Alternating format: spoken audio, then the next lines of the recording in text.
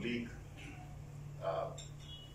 cabinet secretaries who are women. They're the most educated lot. I think all the women who are in our cabinet today, apart from one, are PhD holders. They are more educated than the men in the cabinet.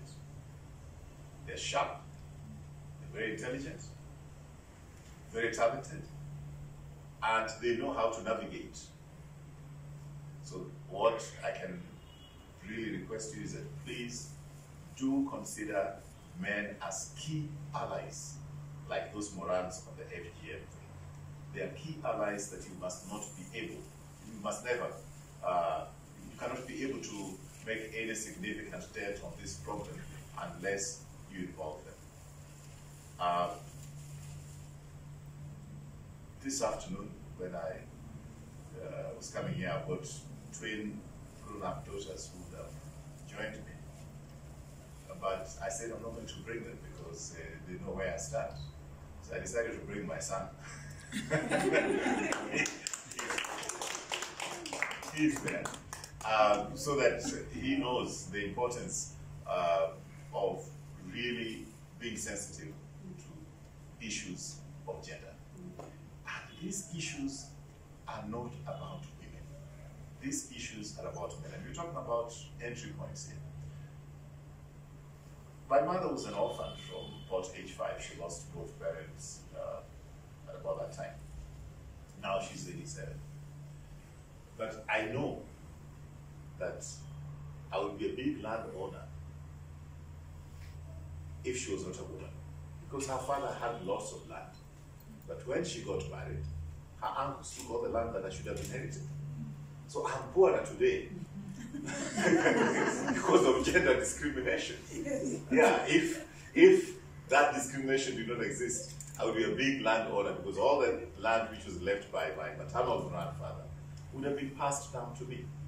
So I think when you're talking about entry points, you should also look at ways by which men can be able to understand that they are suffering because of this sometimes.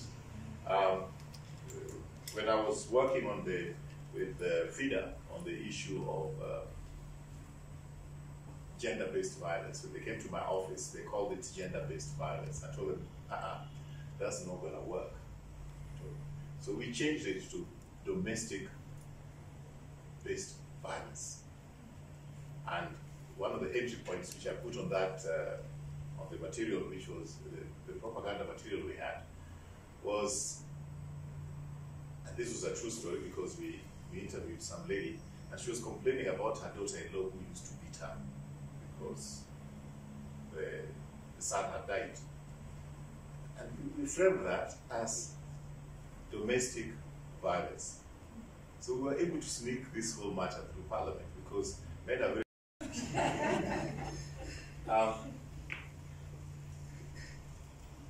it's always a risk you make when you ask a politician to come and talk. You don't know. But at least I just want to start by thanking you most sincerely for recognizing the modest work that I've done in the arena of gender mainstreaming in our society. You mentioned the Lesser Child, which was a program I did many years ago in the early 90s, I think it must have been 91, 92. And this was for UNICEF, but most of you are not yet born. Really, I was there with me. And it was about the girl child. And the first thing I remember was doing many films that time, and there was this group of men high up in society who came to my studios to watch a different film which I'd done. And I insisted, look at this one. And they were in shock because of the way we packaged it. And entry points are very important because Dr. Ria has just mentioned that for you to make a difference in an issue like female genital mutilation, you go further when you involve the morans. Because the moment the morans are are ready to fight against it, then the matter will die. So men are your allies in dealing with the problems that we address with respect to gender. And as I was researching for this film on the girl child, I later titled it The Lesser Child, and I think it's one of the most important and most successful film I did because it was adopted then by UNICEF and it was used across Africa, and they used it in a lot of United Nations seminars all the way in Japan, all over the world, is because there are certain little issues, like for example, just showing a baby who was just born, newly born. And among the Kikuyus community, many other communities in Kenya, the girl child receives 3 ululations. The boy child receives 4. Why? Why is one child lesser than the other? So the discrimination, because the ululation is supposed to announce the gender of the child. So the boy gets 4, the girl gets 3. Right from the moment of birth, within minutes, they're treated as lesser citizens. So, I mean, you also must think in terms of tactical approaches in dealing with this matter because of the socialization and the cultural issues that determine the way men behave in our country. Once again, I told you that I find it difficult to stop talking because this is a topic which is very close to my heart. Thank you very much for recognizing the little contribution I've made, and I hope that I can be able to convince my son to be also gender sensitive. This thing must start with the young people. When I was doing those films, first of all, I went through a lot of education, a lot of reading, a lot of socialization by women who educated me on this. And I was a very young man. I was in my 20s when I was doing this. So really, I'm hoping that we can get more young people, more young journalists who can actually pick this baton and make a difference in our society. Thank you very much. So I remember interviewing women in Western Kenya, poor families, when they had to make the difficult decision as to which child goes to school to pay school fees. And you interview this lady and she says, no, because the girl is going to get married, the little resources that I have in the family to pay school fees, I'll give priority to my son. So that maybe the girl is the firstborn, she's doing extremely well in school, she's reached grade 4, maybe reached grade 7 that time, supposed to go to high school, but then she reaches 7, she's not allowed to go to high school because the parents or the mother feels that she will not be able to afford secondary school education for both of them. And the discrimination was in the family. There's a friend of mine, she worked until recently with the United Nations system. Her last posting was in South Africa, Dr. Ngoija.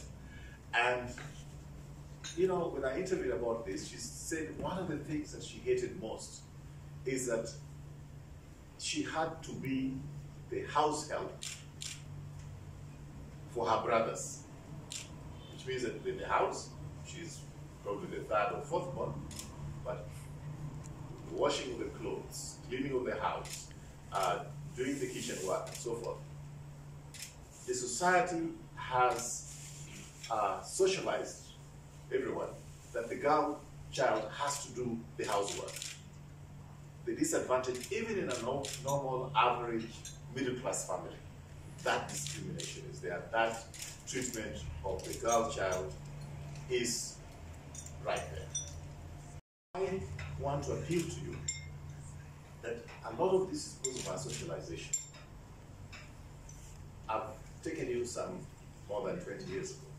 Last year, all of a sudden, the MCAs in Nakuru County Assembly decided that the nominated MCAs were not going to sit in committees. It was going to be only the elected. And most of the MCAs who were nominated to fill the gender gap. So and of course in all these committees, the members, the MCAs are paid per sitting. So the moment you make the decision that the female, or rather the nominated MCAs, call it nominated, but actually it was female, because they're the ones who are mostly on the gender top-up list, they decided they're not going to sit in these committees. In other words, they had made a unilateral decision that the women MCAs should earn less money at the end of the month. As Secretary General, I wrote to the Speaker and the Majority Leader and the whole Assembly, and they refused to listen to me. They said, no, that's an Assembly issue and it is not a Jubilee issue because both sides had agreed on that. So, you know, I had very little locus as the Secretary General of Jubilee because it concerned both sides of the House. So I talked to the Gender Commission and we went to court. And we won. So that those women can actually be in all those committees so that they can earn the same amount of money that their male counterparts earn. They tried the same thing in Kisii, they tried the same thing in Nyeri last year. But it needed somebody who is sensitive enough on these gender issues to actually deal with it. I'm not so sure that if it was another Secretary General that that kind of action would have been taken. So really, because of our socialization for years and years, for centuries, I think I'd just like to appeal to you that please, please, please do everything you can to recruit more men on these issues of gender. And I like to be able to inform you that I think the President is very switched on this. And anytime he's looked as if he's forgetting, we remind him. And I am glad that former Prime Minister Raila Odinga, when we were dealing with the issues of BBI, they were very,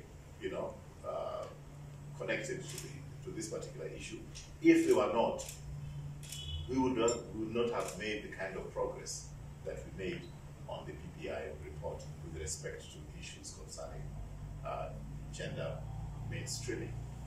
So that's SG, CS, our brother, Honorable Raphael Tuju, Daktari, who is also our mentor and our mother in many ways, Phyllis, Elizabeth from the office, and our brothers and sisters in the house. Good afternoon. Good afternoon. Indeed, it gives me great pleasure to join you this afternoon on behalf of our CS to speak about Big Brother, who indeed, as Phyllis says, it's sometimes difficult to say who he is. But one thing just to say that if there is a person who has walked a journey of women, a journey of a sister of mine, indeed, it's Honorable Raphael Tuju.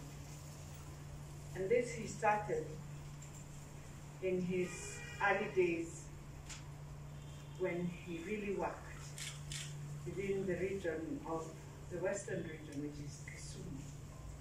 And many people never understood. And I was just asking him, where is the mobile clinic? Because if there's one thing Honorable Raphael Tuju did then, was to work very closely with many women and orphans who were HIV positive. And it was only in Rarieda, and I remember that time I had a daughter at work, and just about when he was finishing, I joined the RAF board, and we enjoyed many things. Today you enjoy a ferry in Lake Victoria, coming from that side, Bondo, going to Singa Island. was because of Raphael Tuju. But then, when you look at the different journeys he has journeyed with us women, and more importantly, I remember when, I think 2 years ago, you talked with us at Kepinski, and I think 1 year ago, and you reminded us that for us to achieve the 2/3 gender agenda, indeed we must start a conversation with our male colleagues without seeing that they are our enemies in terms of us not rising to the different positions that we have. Therefore, even as we celebrate you today, I think the most thing we can learn from everything you have taught us, even when you were doing the party of mobile, when we sat in his house when he was thinking about it, I could see women were the ones who were given the opportunity at that time. You see, as we talk of political parties, I think for us in political parties, if we cannot transform political parties with the process of BBI, if we cannot walk a journey even as we celebrate Martha Coleman being nominated, and just recently, you remember, we had 3 women resigning from IEBC. And therefore, it is for us women again to sit and ensure that women are going to apply, to take back those positions, and we ensure we package them in a way that they will face the panel. And Kenyans nowadays are the judges anyway.